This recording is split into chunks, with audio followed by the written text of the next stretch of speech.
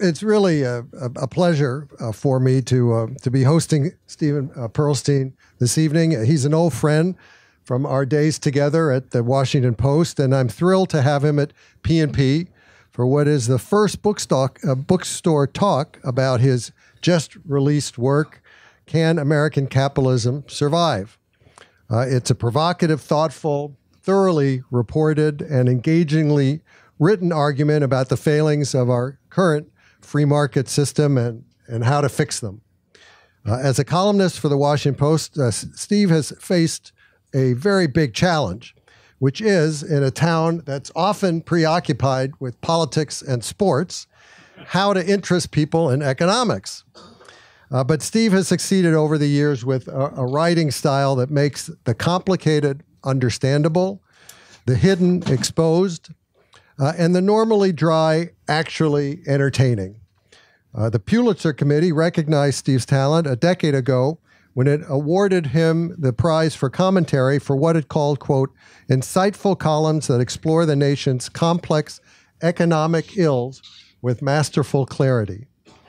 In 2001, Steve added to his collection of honors, receiving the Gerald Loeb Award for Lifetime Achievement in Business and Financial Journalism. One of my favorite columns of his, which showed among other attributes his sheer nerve, appeared a year ago. Headlined, Is Amazon Getting Too Big?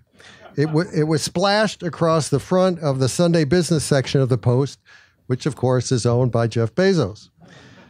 Steve's piece was about the argument gaining ground in legal circles these days that the U.S. government's approach to antitrust is outdated and woefully inadequate in dealing with tech giants such as Amazon and needs rethinking. And here's an interesting thing to know about Steve's accomplished career. He's never really been formally trained for what he's been doing.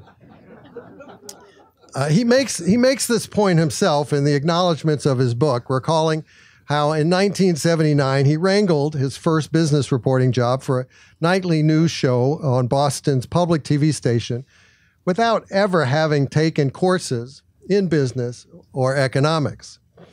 He's continued since then to learn from others, whether as a founding editor and publisher of the monthly Boston Observer, a senior editor at Inc. magazine, or an employee at the Post, where he's worked for 30 years, first as a business editor, then as a reporter, and since 2003 as an opinion columnist.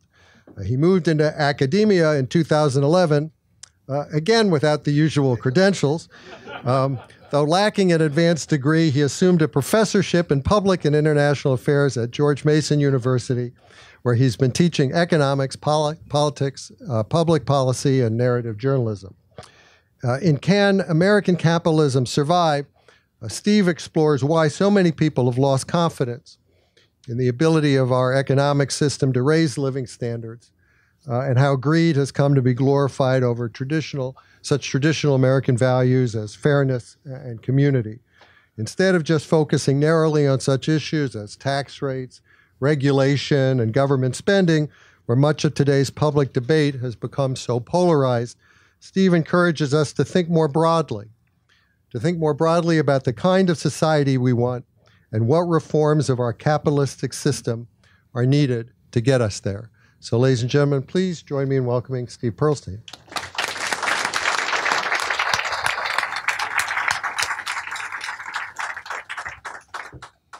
Thank you all for coming. I see a few familiar faces here.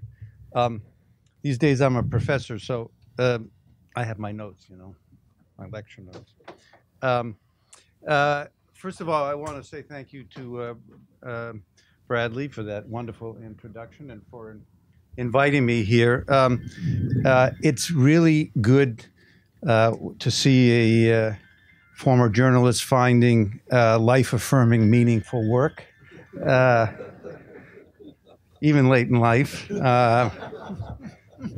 They've taken a cherished institution, he and Lisa, and made it better, which is actually quite an accomplishment. I'm going to start by asking you to answer a question. And I'm going to ask you what your gut emotional reaction to what I'm going to say is. And think about your answer in terms of one or two words. I don't want a speech. Just one or two words. What's your first initial gut reaction to a story such as this? That New York Life announced that it was going to lay off thousands of IT workers some years ago, and it would give a severance to those workers, but the severance would be contingent on the workers training their Indian replacements who would come here to get trained. So what's your reaction to that? Just quick reaction. That's a bad idea. Bad idea. Outrageous. Outrageous, okay. What about this one? There was a big medical device company, actually there were several big medical device companies that renounced their U.S. citizenship and became foreign corporations in order to reduce their taxes that they pay to the American government, the same government that, for example, did the basic research for their products and educated their scientists and protects their intellectual property. So what's your reaction to that? Greed, okay. Well, what's your reaction to the fact that the Blackstone Group pays its chief executive, Steve Schwarzman, well, last year did, and the year before that too, $800 million, which just to do a little quick calculation is the same income that would be earned by about 15,000 elementary school teachers or about 12,000 nurses. And he got that for basically being very clever at buying and selling companies and real estate. So what's your reaction to that? Obscene. Okay.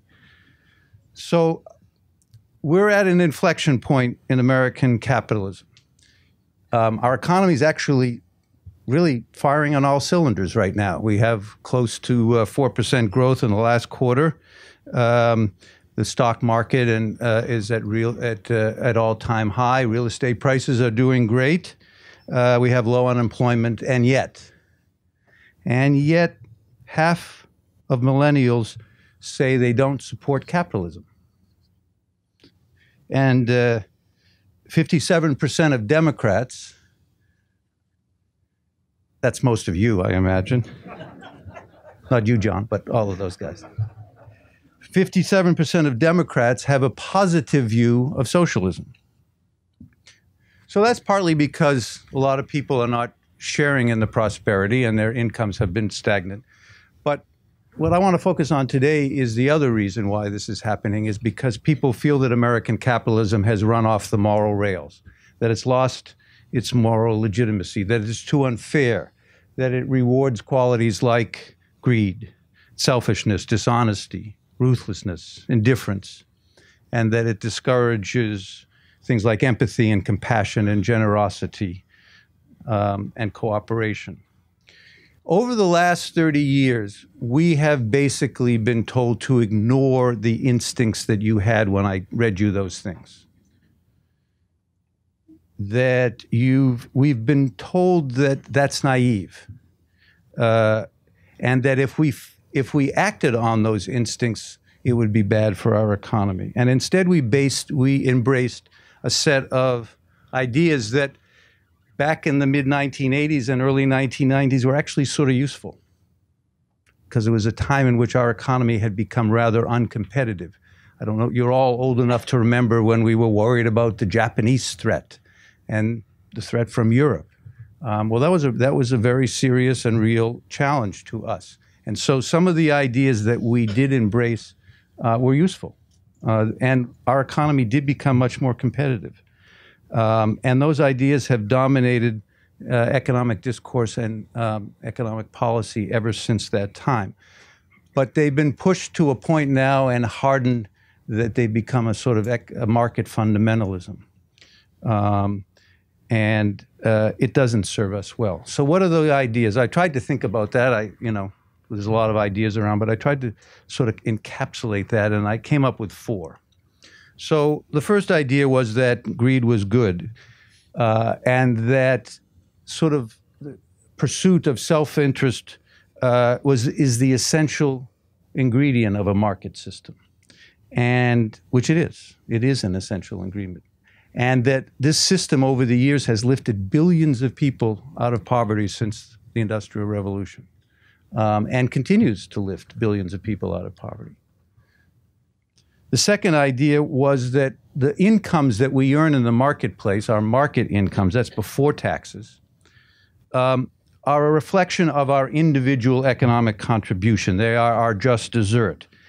And that any attempt to redistribute that to those who are less talented or less deserving is something akin to theft. The third idea was that from a moral perspective, we didn't have to worry about inequality of income, because that all that mattered, at least morally, was equality of opportunity. As long as everyone had an equal opportunity, let the chips fall where they may. Whoever wins the race wins. And the last idea that we embraced, this is more of an academic idea, was that there is a trade-off between equality and efficiency, between fairness and growth, that we can have more of one or more of the other, but we can't.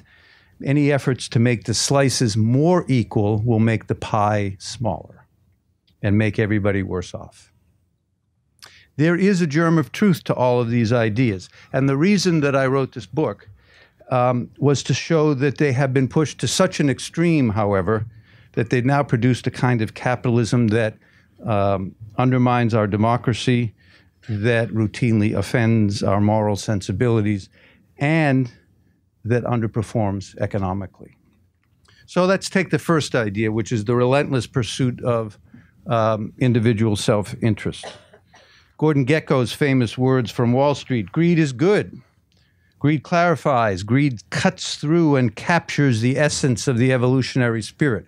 That was meant, actually, to be a parody in Wall Street. But in fact, it sort of became an anthem for a generation.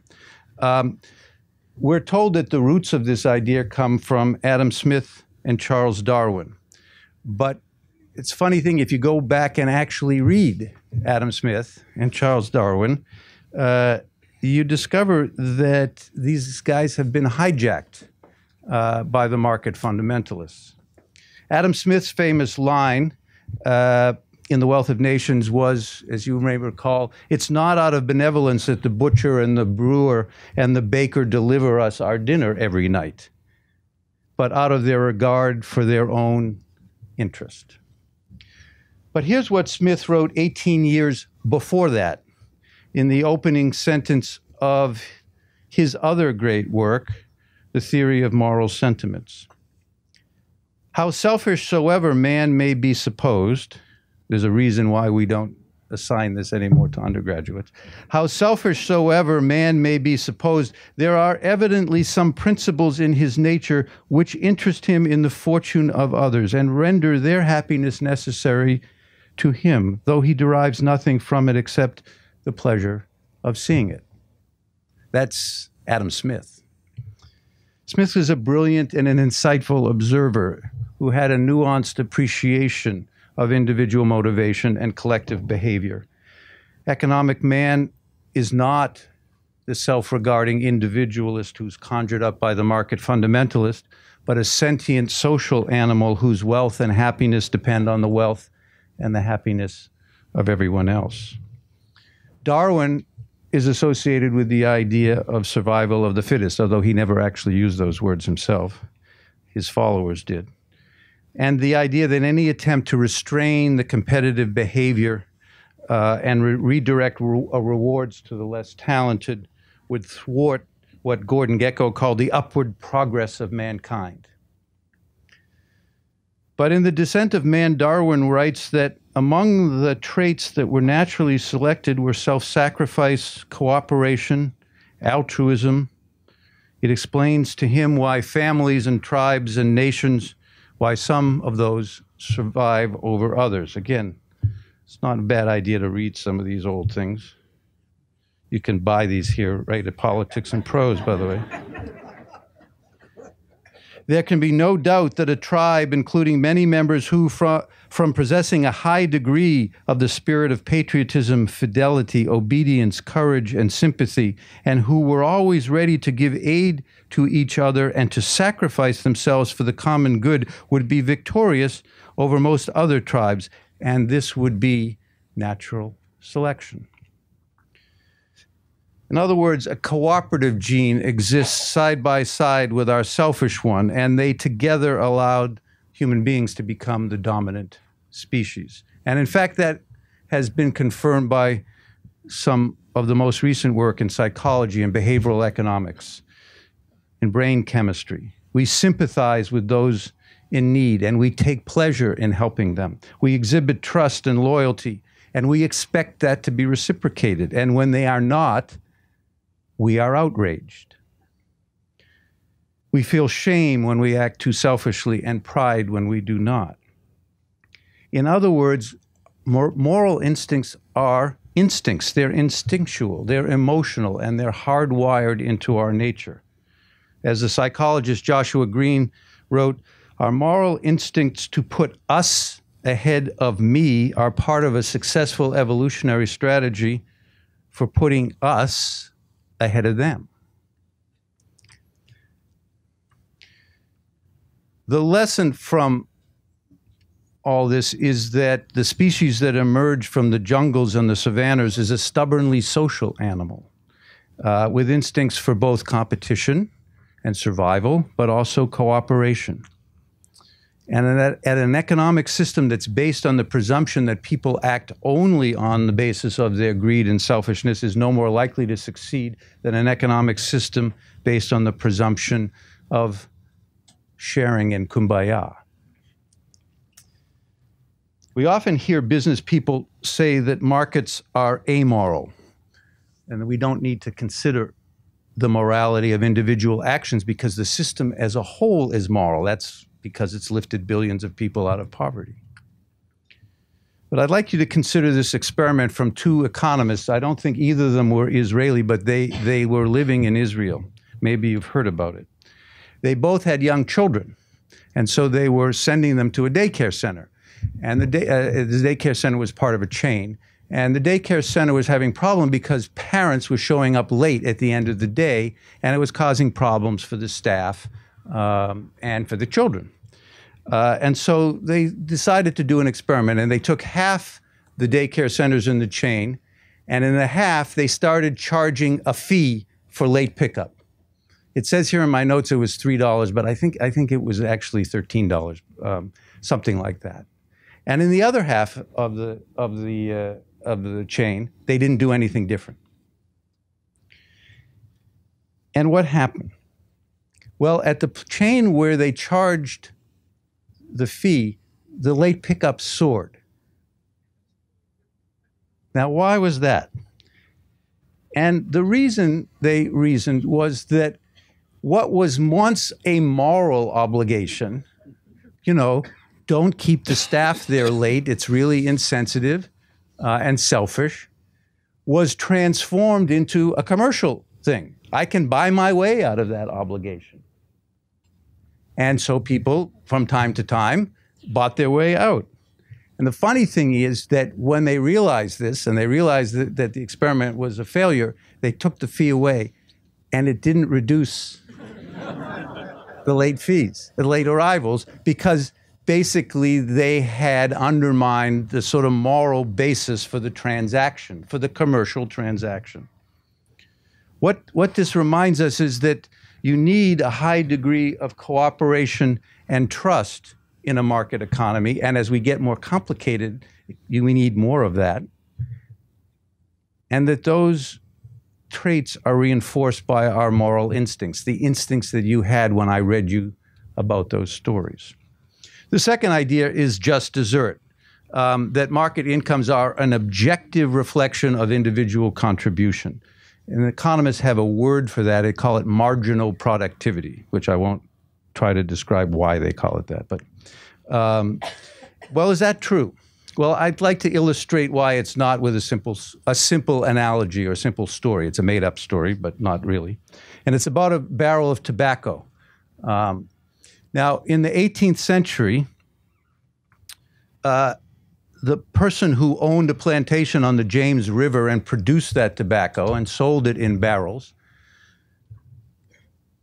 and used the proceeds of those sales to pay all of the expenses associated with the plantation surely felt that at the end of that process, the money that he had left over was his just desert. He earned it. He earned it in a competitive marketplace, and it was his. And anyone who would take it away from him would be stealing. But over time, the profits from that barrel changed. They changed when we got rid of slavery, of course. They changed when we passed laws that says that sharecroppers had certain rights relative to the owners of the land. They changed again when we changed the minimum wage.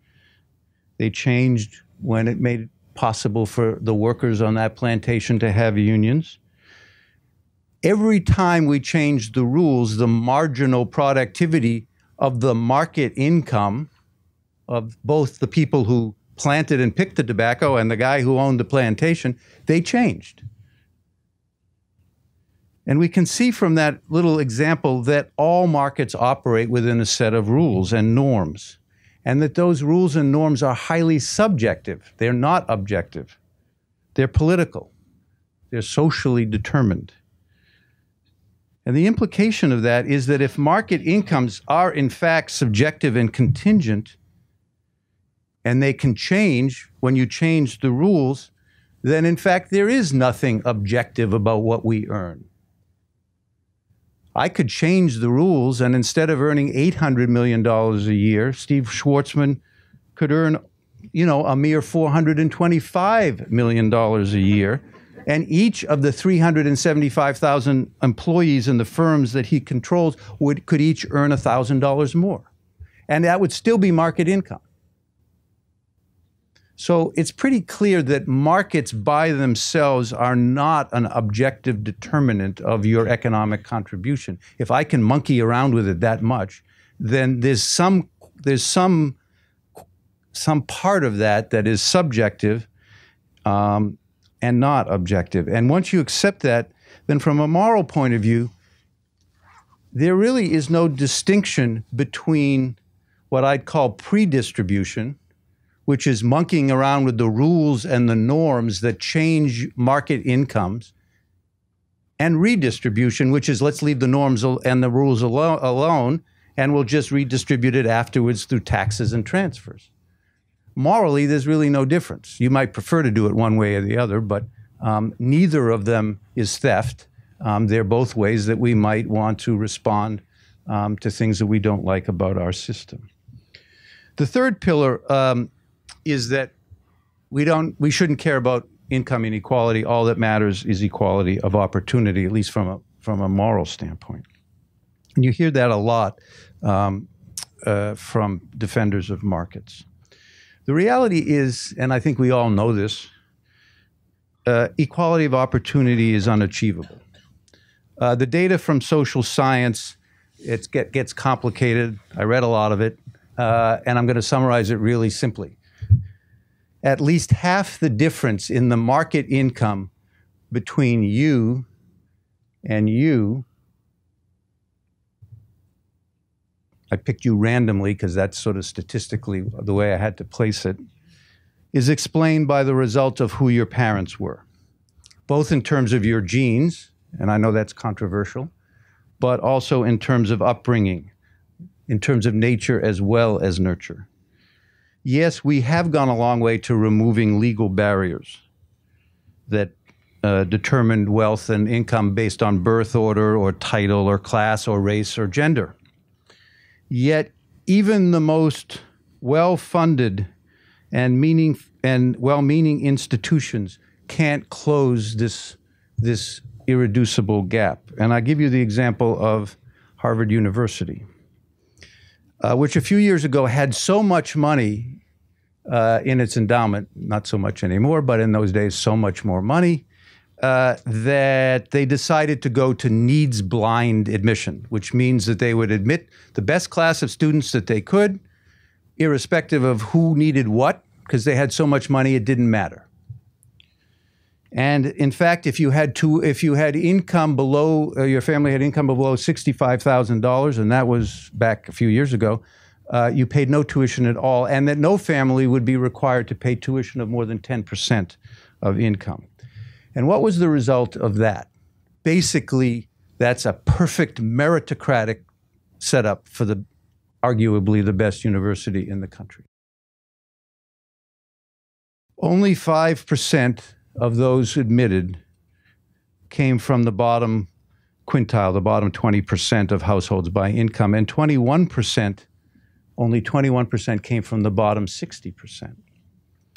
And Harvard actually is now better than other elite schools on that matter. Typically, at those other elite schools, there are more students from the top 1% than there are from the bottom 50%, despite all that scholarship and all that meritocracy. Education, once the great equalizer of opportunity, has in fact now become an instrument of inequality. Indeed, and this actually is not an original idea of mine, it's actually a 40, 50-year-old idea. As the economy becomes more meritocratic, as barriers for race or gender or class fall away, in a competitive market, that only increases the importance of the distinguishing factors that remain. Factors like natural talent, factors like personality traits, which are often inherited or developed early in childhood. So we need to acknowledge the limit of how much we can or even want to equalize opportunity. Maybe some of you have heard of Kurt Vonnegut's dystopic satire Harrison Bergeron, which I don't think you have on sale here. Nobody reads it anymore. But it's about a society that's fixated on equality of opportunity. And equality of opportunity is enforced by a handicapper general. And the handicapper general insists that all news announcers who are hired have a lisp.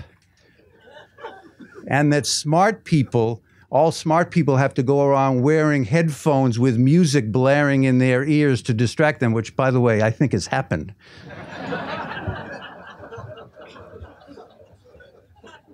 And people who are athletic would have to walk around with backpacks with weights on their back.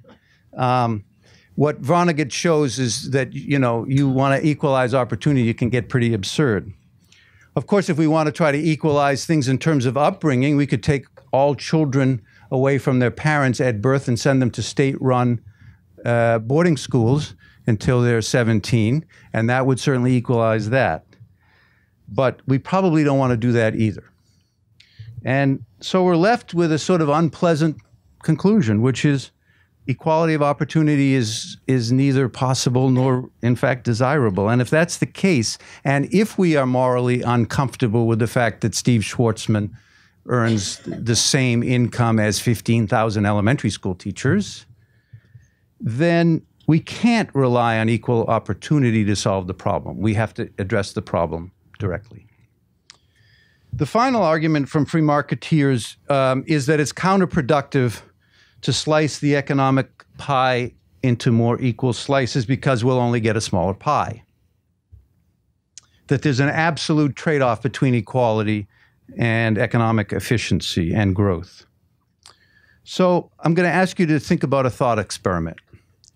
Imagine an economy, closed economy, in which all the income is divided perfectly evenly. Everyone gets exactly the same. Now imagine another world in which all the income of the economy goes basically to 3 guys, and everyone else has a subsistence living. We know that at either of those extremes, the pie gets pretty small. You can ask anyone from Soviet Russia about that first one. It's pretty small. But on the other side, you can imagine that it would be pretty small too. Why would anybody actually work hard or take risks or share a new idea with the owner if they were not going to get anything from it, if the three guys who control everything continue to get everything? So intuitively, we understand that at the extremes, it's true, there's less growth. And that as you go away from those extremes, you probably get more growth. And there's probably some sweet spot in the middle of this curve at the top. That's the nice balance between too much and too little equality. And there's a lot of economic literature on this, and too much to recall here. But I wanted to share with you an experiment done by an economist named Richard Friedman. This is years ago. He divided groups of graduate students. For some reason, experimental economics is always done with graduate students, for reasons that may be self-evident, into three groups. And each group was told that they were supposed to solve some puzzles. But the only thing different about the groups, they were random, was that how they were going to be compensated in terms of the prize money. And in one, the prize money would be distributed perfectly evenly. Everyone would get the same to the winning team. And in the other, it would be a winner take all. Whoever on the team solved the most would get the entire prize. And the third group was some mix of the two. Everyone would get a minimum, and then there would be some sort of bonuses for those who solved the most. Well, I think you probably know where this is going.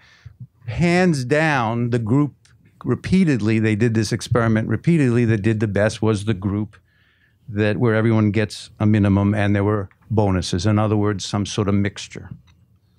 Now, why is that the case? Why is it that organizations like the IMF, which is not exactly known as a hotbed of radical economic thinking, has concluded that the United States and Britain are probably on the wrong side of the sweet spot, that we have more room to be more equal without going to the other side of the curve and getting a smaller pie? There are several reasons they give, and there's one that they sort of mention in passing, which I think actually is the most important, and that is that rising inequality depletes the trust that we have in each other and our willingness to cooperate and the trust that we have in institutions. The willingness to sacrifice what's good for me in the short run for what's good for us in the long run. What creates and sustains trust and cooperation, as I said before, is our moral instincts. There simply aren't enough police and courts and lawyers, although in Washington you wouldn't know that, and auditors to enforce honesty, reliability, cooperative behavior. We need socially enforced norms in order for a system to work well. We need to know that when we stand at an ATM machine that the guy behind me is not going to rob me. We need to know that when we go out in the morning to get our newspaper that it's going to be there. We need to know that people line up at the cash register of Politics and Prose and don't cut in line if there's a line. Trust and cooperation provides the grease to an increasingly complex machinery of capitalism. It gives us the confidence to make investments with people who we don't know and don't control, to take risks, to buy products that we've never tried before from people that we don't know.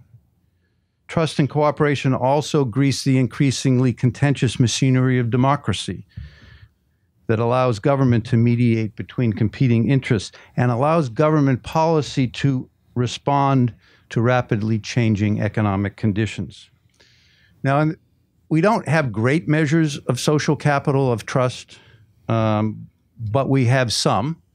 The most famous, actually, I don't know whether you've heard about this, is the old trick that Reader's Digest did. they took wallets and they put some money in it along with an address of the so-called owner of the wallets, and they left them on the streets in different cities. And it had the address and the phone number to see how many people actually called up and returned the money.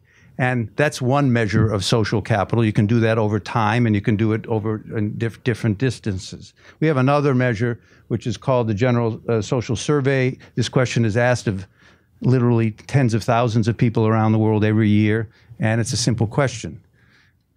Agree or disagree, most people can be trusted.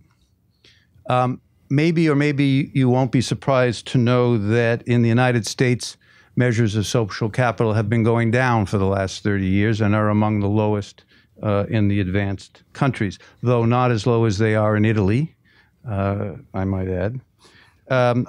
We know that societies with high social capital are healthier, they're happier, and it turns out they're also wealthier. And the erosion of social capital now puts us on the wrong side of that sweet spot. It means that if we want to have faster growth, we need to move toward more equality, not less. So, can American capitalism survive? It's a nice title. It wasn't my choice, but anyway. What was your choice? Why greed is not good, opportunity is not equal, and fairness won't make us poor. But I got the smaller type. I think I'd answer the question this way. The story of the last 3 decades is a story about a loosening of the moral and ethical norms by which we establish trust, that encourage cooperation. And we've had a serious erosion of social capital. And because of our embrace of this kind of market fundamentalism, the delicate balance between selfish individualism and cooperative altruism that was identified by Adam Smith and Charles Darwin as the key to human progress, that balance has been lost. And the result now manifests itself in a skewed economy, a polarized politics, and a dysfunctional government, and a social fabric that is torn and frayed. And it's been bad for our economy, it's been bad for our politics, and it's been bad for our souls. Thanks.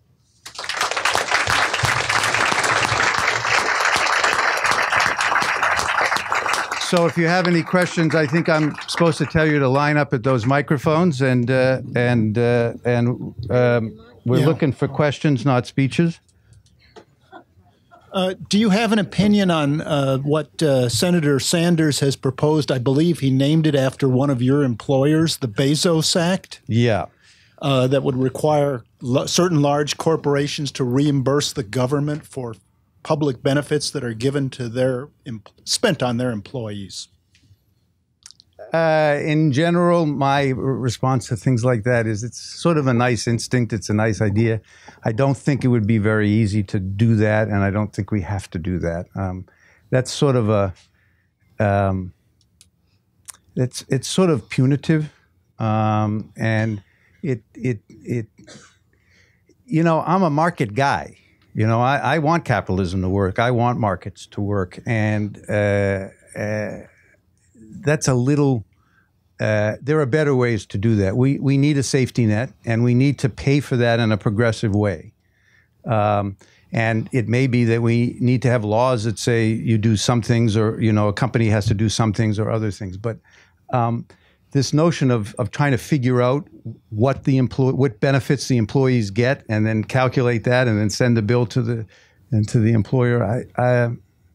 For one thing, it discourages people from hiring low-wage workers. So I don't think the incentive structure is a good idea. Is right for that. Yeah, Stephen, most of your talk has been about individual and group methodologies to do natural things.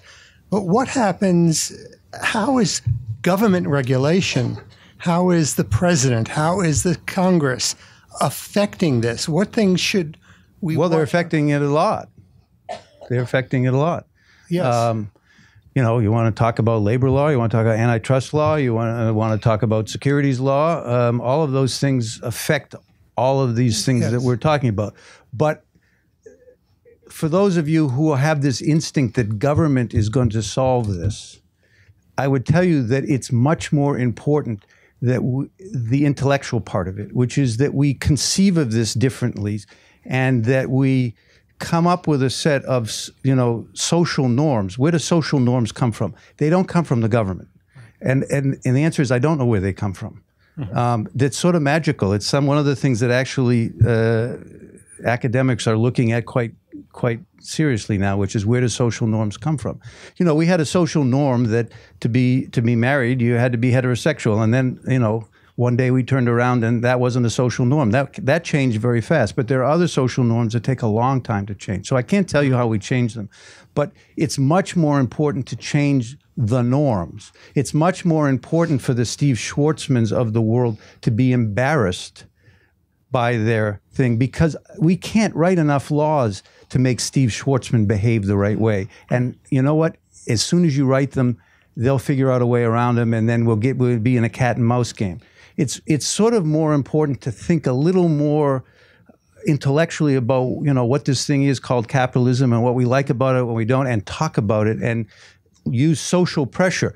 The Me Too movement is probably done a lot more for protecting women from harassment and worse than any laws that we pass. And I think it's more important that we not jump to a government solution for everything.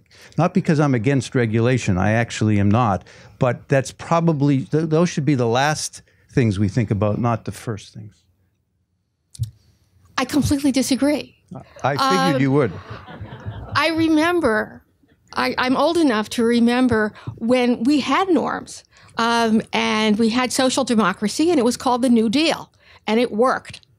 And we talked about Keynes and the idea that to have an economy grow, you didn't give the investors the money, you made sure that people had enough money to buy things. I mean, they had spent 10 years in the Depression, so people understood that.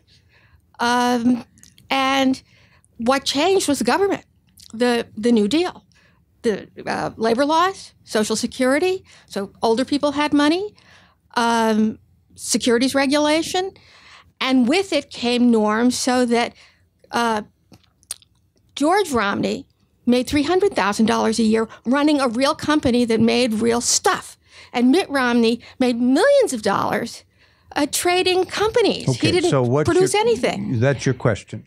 And I'm going to answer it really succinctly. Okay. Which is that I'm almost as old as you are.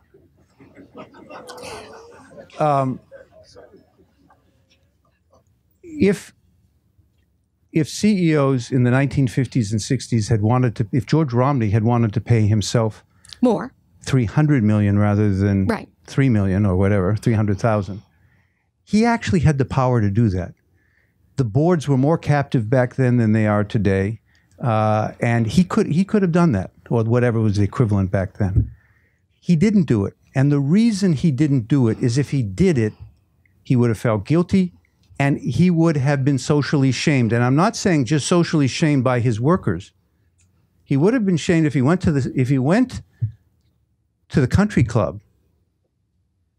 In the locker room, the other CEOs would have said, George, that's very picky of you, and it makes all the rest of us look bad. And anyway, we're trying to fight socialism, and you're going off and paying yourself $300 million. So it was a social norm that prevented George Romney, not the New Deal, from paying himself $300 million. And his 50% or 60% or 90% income tax.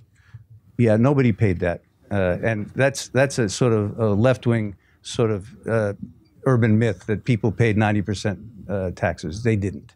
No one was that stupid. Anyone who made that much money was not that stupid to pay 90% taxes. But that's what the official tax rate was. But that's not what people paid. They did pay more than they do now, rich people, but they didn't pay 90%. Had you asked me my reaction to your first example of presumably bad corporate behavior, New York Life's decision to outsource its IT services to India, my response would have been, that's globalization. And I'm surprised that you used that example to illustrate what you believe the flaws are in American corporate behavior. Do you, in fact, think we should start slowing the process of globalization, its impacts on the U.S. economy? No. And if so, how would you go about it? I don't. And I gave that example to emphasize the second part of it, which is in order to get your severance, you have to train these guys. That's what gets us angry. Okay. It's not the first thing. Okay. It's the second thing. That's not the way you treat a human being who has been your loyal employee for 30 years.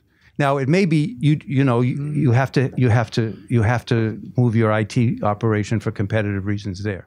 So I'm not against that. I said to you when I started that these were useful ideas in the 1980s, and one of those was rearranging where work was done so that it could be done in the most cheap and efficient way. But there are ways to treat people, and there are other ways to treat people, and that's the example, and that has to do with maximizing shareholder value.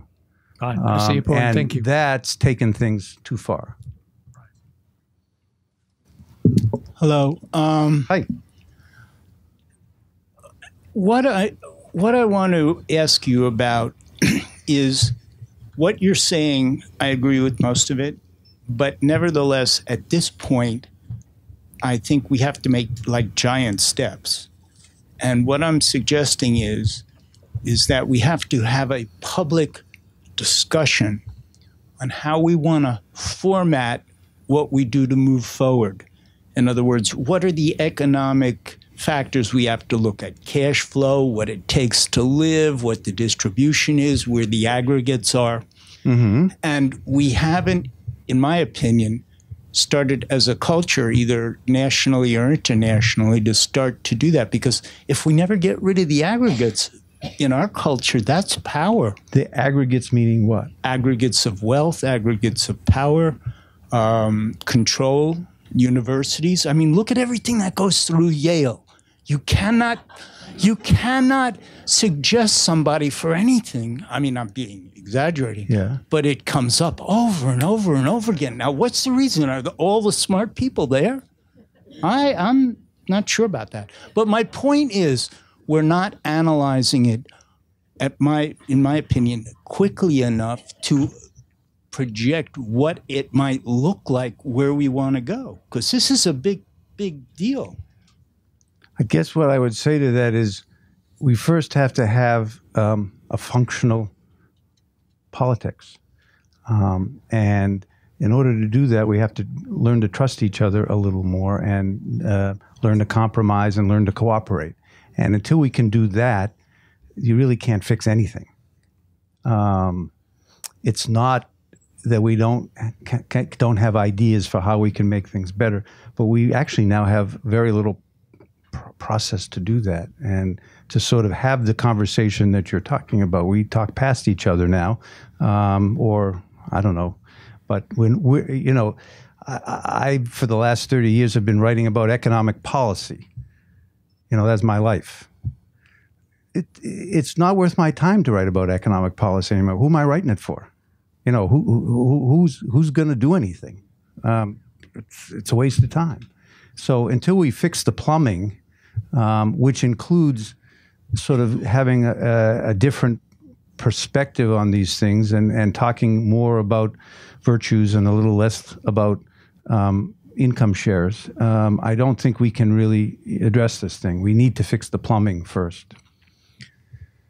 Brother Gould. Hi, Steve. I thought this was the Kate Atkinson talk, but I guess so I walked in here, and here we are on a very high microeconomic plane that I hadn't expected. So, pardon my question. This guy, by the way, was my college roommate. So, and it wasn't Harvard. I was going to try to either. introduce myself as Steve Schwartzman, but I didn't think that would fly. So, I've been exposed. But I'm going to ask you a very specific microeconomic question. I don't know if it's discussed in a book of such high. On such a high philosophical plane, but where do you come down on minimum wage laws, especially national minimum wage laws, as opposed to collective bargaining established rates of wages? Well, I don't. If you can comment also on how you feel about the most recent local product of that, the DC tipped wage act. That's pretty controversial. So the last thing is I don't really understand the tipped wage. I'm not smart enough to understand what that bill did. Well, so we can talk about that afterward. But minimum wage, earned income tax credit, and a greater possibility of unionization are all part of what we would need to do, I think, to change the rules so that the market incomes come out a little more equal. All of those. Some people, by the way, I'm not going to go too much into this, think earned income tax credit is all you need to do. You don't need to do minimum wage. Some people think $15 minimum wage is what you should do, and you don't need to spend so much tax dollars on earned income tax credits. I think actually a combination, they each have different perverse incentives and disincentives, and so if you had both of them working together, it would be better. And it would also be better if the possibility of organizing a union were much more realistic. Right now, any company that wants to prevent a union from being organized can do so, basically. He's a labor lawyer, so he knows that. You can fire all the people who try to unionize, and they will punish you. They will punish you 15 years later. It's illegal, but they'll punish you 15 years later. What's more important, and what used to be true, is that companies that treated employees like that were shunned. In fact, one of the most hopeful things that I see happening in the area of companies that are sort of ruthless and always trying to maximize shareholder value is that those companies actually are now having trouble attracting young employees who won't tolerate it. And they won't get good young employees if you behave in that ruthless manner. And I think that actually is the most hopeful thing that I have seen. And by the way, that's not a law. That's social norm. Whereas employees won't work for companies they think are disloyal and ruthless or environmentally irresponsible, or treat other employees, in that way. So that to me is a more important way to go, and to think about how we encourage that. Yeah, I'd submit to you that what we're upset about is that wealthy people in our society don't play by the same rules as we do.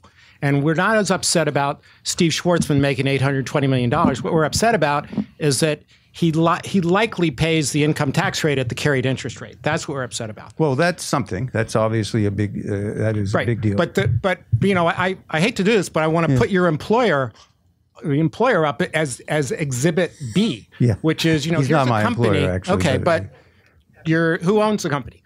And that is, here you have a company that's asking for public subsidies, and rumor has it that one of them is, we want to keep the withholding tax from the state, that's part of what's on the block.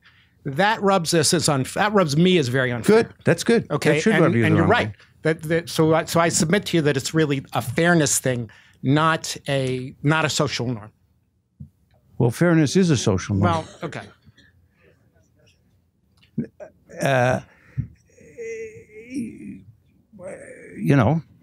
There are some communities that offered him a lot of money, or offered Amazon a lot of money, where the politicians had to go back and say, I'm sorry, we were withdrawing our offer. And why did they do that?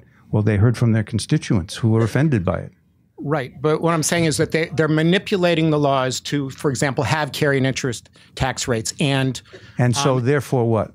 Therefore, make things transparent so that you don't mind if he makes $820 million, as long as he pays 37.4% or whatever the tax rate is on all amounts above $1.2 million. That's my point. Okay. Well, let me just respond to that by saying you're worried about the tax rate that he pays. I worry more about the fact that his firm earns so much profit above what is a normal profit that the markets he operates in are uncompetitive. And that's a bigger thing to be concerned about. And it does have to do with securities laws and other kinds of laws than worrying about his carried interest benefit, which is outrageous also. But the bigger problem is, why does his firm earn enough to pay him that much? And that's the bigger problem. For not adding that much to the economy. I mean, he's not like he's you know, it's not like it's Bill Gates and he invented some great thing that improves all of our lives or something like that, or Facebook if you think that did. But he didn't do any. He didn't invent anything. He didn't improve. You know, he didn't even write a good book. Yeah. So this might be a utopian question or just a stupid question, but I'll ask it anyway. So it seems like the nature of work is evolving, that there are factories that are being designed with no human work at all, and so with artificial intelligence. So given all of those trends, how does any of that impact on what you're talking about? That work will be defined differently, or who does work will be done differently? So there's, in economics these days, there's sort of two camps. One camp worries a lot about artificial intelligence taking all the jobs away. And there's not going to be anything for everybody to do, and it will make inequality worse. I'm just not in that camp. The sweep of history and economic history is that we've had those kind of advances. They're lumpy. They do. It's not like it's a nice steady curve. They do come in waves, and the transitions can sometimes be hard. But you know, it's sort of what I teach in economic principles. If you make the economy more productive, it makes the pie bigger, and you might have some issues about how you divide the pie, but you know, there won't be people in those factories doing those things.